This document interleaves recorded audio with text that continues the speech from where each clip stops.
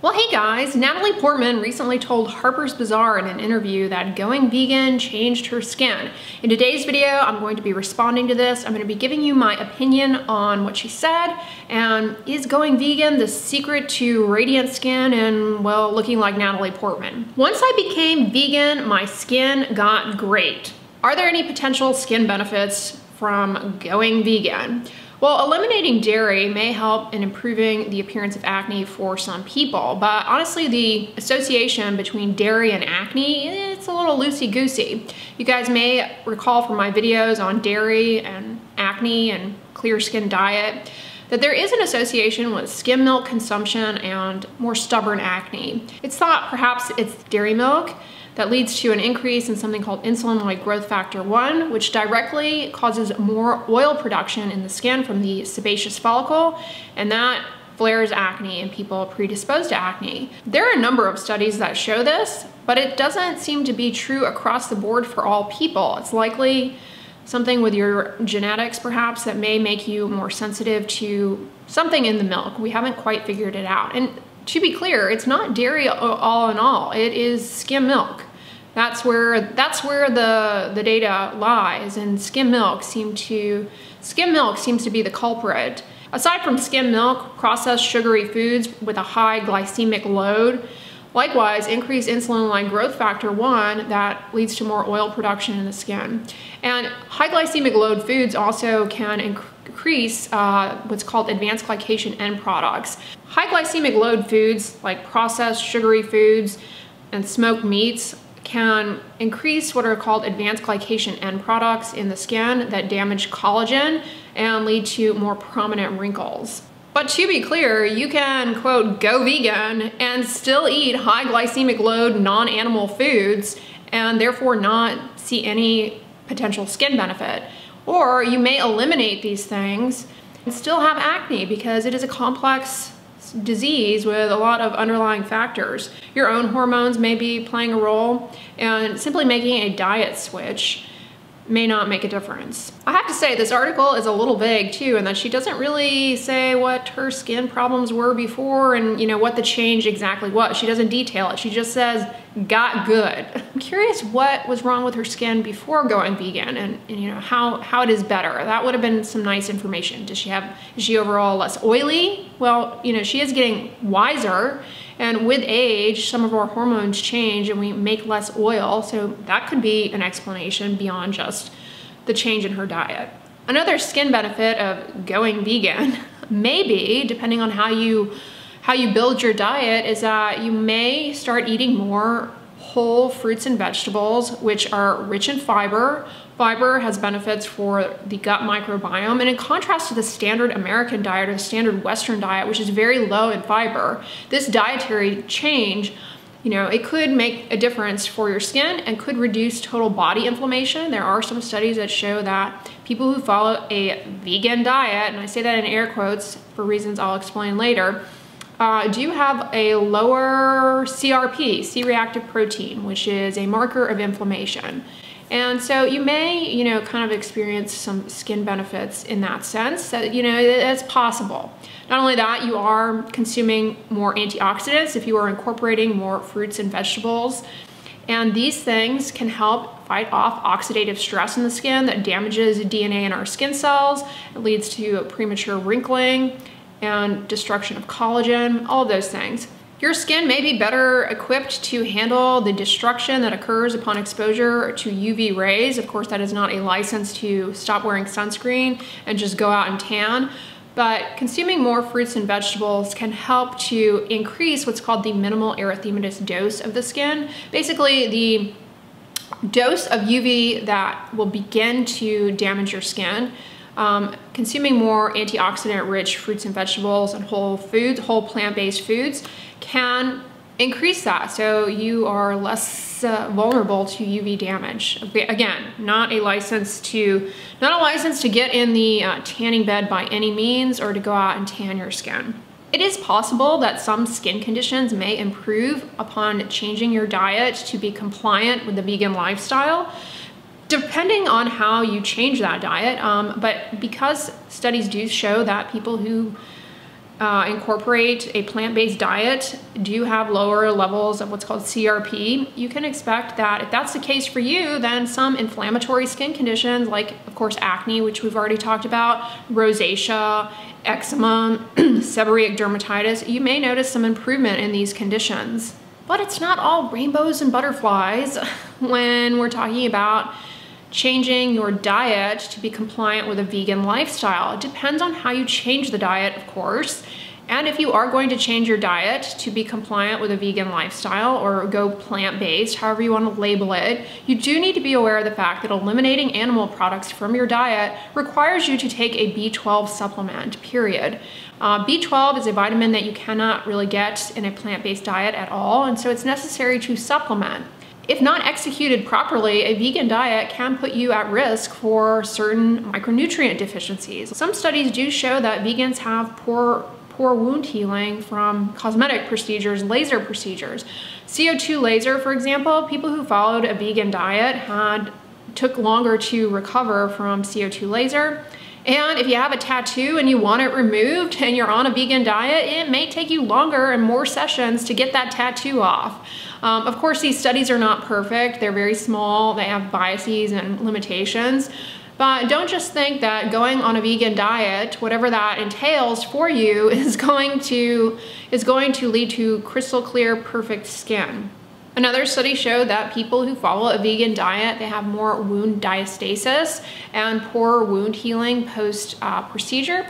There are a number of small studies in the dermatology literature, again, small and with their own sets of limitations and biases, but these small studies do suggest that people who follow a diet compliant with the vegan lifestyle, they do have a little bit more of delayed healing from certain procedures, possibly due to less than optimal levels of certain micronutrients. That's not to say that you cannot get these micronutrients, things like zinc, iron, which are necessary for good healing. It's not to say that you cannot get them from a diet that is compliant with the vegan lifestyle, but it needs to be executed correctly, and you need to make sure that you are eating a variety and getting a good variety of whole grains, legumes, beans are legumes, leafy greens, fruits and vegetables, healthy fats, etc. in your diet, and not just relying on a few of your favorite foods. In that situation, you can easily become deficient in certain micronutrients. And it's not the kind of thing that you're going to feel necessarily the day of. It can be a gradual downtrending, something that your body may kind of get used to, but in the setting of a stress, an acute stress, like say for example, you're in a car accident and you have to go into the hospital, if these micronutrients aren't teed up, well, it actually could negatively influence your recovery in the hospital. So that is always a concern, that if you follow a diet compliant with the vegan lifestyle, you need to be aware of these limitations and make sure that you aren't relying on a few of your favorites exclusively. Or if you have to have a major surgery, you may have been trucking along with, on the low end of, say, iron levels for a long time, not really necessarily feeling poorly at all. But when you put your body through a stressful event like that, if your micronutrient stores are not teed up, so to speak, well, then that could set you up for problems with healing, as has been demonstrated in some of these studies in the dermatology literature. She claims she has better looking skin. Are vegans healthier as a whole? Honestly, that is a question that, to be frank, we cannot answer. Why? Because no two vegans are alike, and lifestyle factors influence health beyond just your diet. A lot of the studies that we have showing benefits in terms of consuming a vegan diet show benefits on cardiovascular risk factors. Things like LDL levels tend to be lower in people who follow a vegan diet, so to speak. BMI tends to be lower. If you look at the literature on studies that examine vegan diets, there are a lot of limitations. I mean, that's going to be the case with any diet. So you always have to be really critical when people present their impression of what the science says because they will find ways to pick and choose articles that support their narrative. But regardless of what diet you are interested in, do be aware of the fact that dietary studies have a ton of limitations. Dietary studies are laden with so many limitations, recall bias. The studies that we have on people who have been on a vegan diet for most of their life, those studies often are Seventh-day Adventists, who these are religious groups that follow a vegetarian or vegan diet mostly. Not all of them do, but the majority of them do. But their lifestyle is more than their diet. They don't drink alcohol, they don't do drugs, they don't smoke, they exercise regularly, and they take, at least in the case of Seventh-day Adventists, they take what's called a Sabbath, basically a day off of work.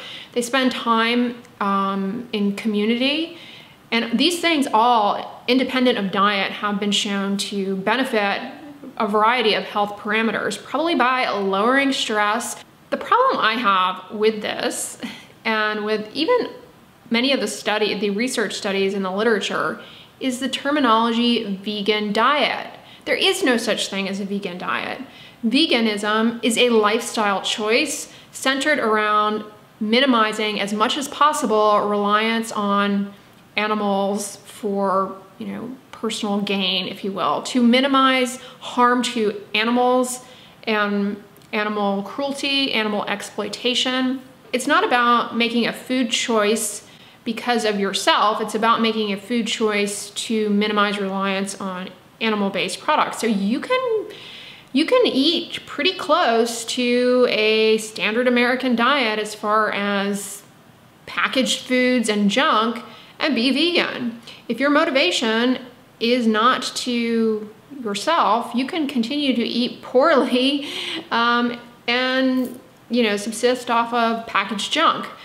Is that going to be good for your health long term? No. And so I feel frustrated when people make these kinds of statements that going vegan changed their skin or, dissolved their arthritis or any kind of health claim, because first of all, we simply don't have research to support that kind of claim. It's merely anecdote. And going vegan, did those things happen because you stopped buying leather shoes? Did those things happen because you stopped going to a zoo? There are a variety of lifestyle choices that vegans make because they feel an intense ethical connection with animals, and they're motivated to minimize reliance on animal-based products. So the diet, you can Oreos. Many people consider vegan, some don't because of palm oil, but many people do, and they, you can subsist off of that. Call yourself, you may be a vegan eating a vegan diet, but that is not a diet for health. I think we can all agree on that. What does Natalie Portman say she eats? She did not elaborate here at all, and of course it becomes the focus of the article because that's how these media outlets do things. The celebrity makes one comment to the side, and before you know it, they're gonna dramatize it. Going vegan changed your skin. I doubt she even really said it like that. But anyways, she's like, some of my favorite foods are vegetable tacos, chips and guac, phyllo dough puff pastries, and oat milk cappuccinos. This sounds like we can just eat Chipotle and Starbucks and look like Natalie Portman based on what she told us. Chips and guac. Yeah, somebody who's impressionable may think that they can just eliminate animal foods in their diet and have all of these health benefits. But poorly executed diet that is compliant with a vegan lifestyle can actually be harmful to your health. So you need to make sure that you educate yourself on how to ensure that the diet that you are following gets you the micro and macronutrient profile that you need to. And you certainly can do that on a vegan diet, but you have to be educated to do that properly. And there are a variety of good resources, but there are a lot of bad resources actually online on YouTube, for example. All of these armchair dietitians that you run into, they can easily mislead you. So be careful. I hate when people say do your research, because you can do your research in a vacuum online and get really poor information. A registered dietitian can be a tremendous asset if you are considering changing to a diet compliant with a vegan lifestyle, however that is sustainable to you. It may not, though, be necessarily the healthiest diet depending on how you execute it. So, whatever, this is Harper's Bazaar. It's not like, the Lancet or anything. Speaking of which, though, where I really become frustrated is in these studies or case reports or things where they're like, vegan diet, and they do not elaborate on what the people in these studies are eating. Saying vegan diet is like saying a Costco diet. I am a member of Costco, and I only buy things in bulk. You guys know I shop elsewhere. But say, for example, you did a study and you called it the Costco diet. Well, if you've ever been in Costco, there are a variety of foods in there that you can choose from. And I mean, there are fruits, vegetables, and there are a ton of delicious, not so healthy treats that you can buy in bulk. So you could say, I'm putting people on a Costco diet. That is the same thing as saying, we're looking at people who are on a vegan diet. You have to define what the people are eating, because vegan diet can mean a lot of things. Whole food, plant-based, raw vegan, what they call junk food vegan, where you don't, a lot more processed foods that are convenient. And just like it's not accurate to say that a vegan diet is good for your health, it's not accurate to say that an omnivorous diet is bad for your health. It is all in what the diet consists of. You can have an omnivorous diet that is rich in fruits, vegetables, whole grains, legumes, all of these healthy things, and still having some animal-based proteins.